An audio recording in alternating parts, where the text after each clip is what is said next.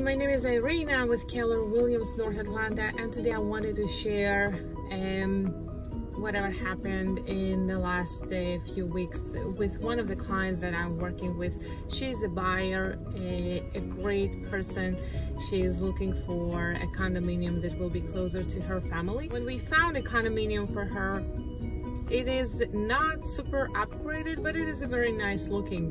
One of the biggest issues that I saw the moment I stepped in is the tobacco smell. However, we negotiated a good deal when we went for the binding agreement, and of course then we handled the inspection in order to find out if there are any other issues that we need to address. We found out that there are issues with the electricals, a little bit with the HVAC, and the water heater. Although the water heater was installed in 2013, it was not installed up to the code that was already starting from the end of 2012. Due to that, we needed to start negotiation again.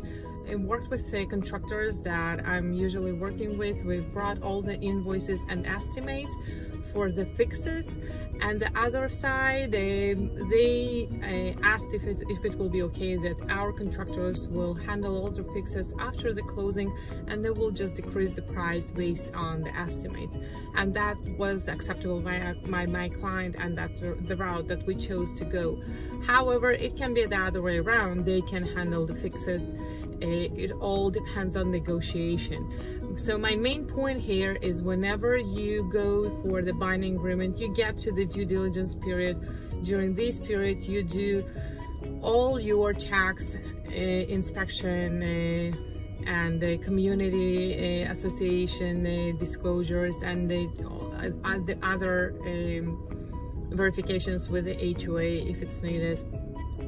And all that in order for you to make sure that this is the best purchase at this moment in this market for you, and you get the best deal possible, obviously, based on all these verifications. So my client is going to get even a better deal. We decreased the price. She's very happy, and I've already scheduled contractors that will be coming to her after the closing to do the fixes. So that's it from me for today.